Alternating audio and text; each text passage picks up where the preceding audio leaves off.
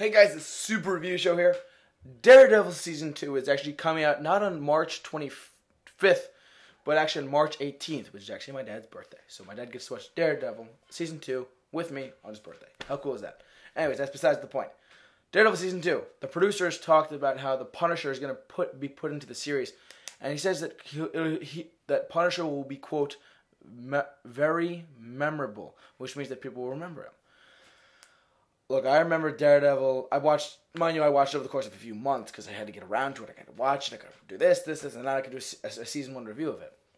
But season 2, I believe them.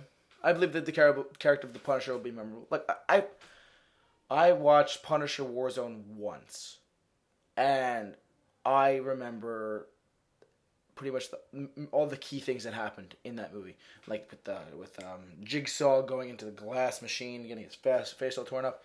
The giant shootout at the end with Ray Stevenson's Punisher going just shooting people up like crazy. It was truly a war zone movie, huh? Hence the title, Punisher Warzone.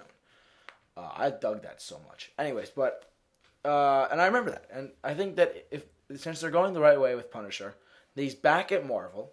I think that putting him in Daredevil was a great move from the beginning. I definitely think that having the Punisher in this TV series, a Netflix show, is actually a really good idea. And if they're going to make him, if they're saying that, look, he's going to be memorable, he's going to be there, you'll remember him from this show, I believe it. And maybe you will too. But for all your Daredevil updates, keep it locked on the Super Review Show. I'll see you later.